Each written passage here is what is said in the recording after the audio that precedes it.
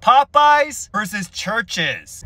Here are the price points. And here they are side by side. Today's Popeye sandwich looks small. And this Church's chicken looked like it's a little undercooked. I have passed by Church's so many times and I can't believe this is the first time I'm eating it. And this location, I gotta say, I'm in the hood, y'all. Church's first.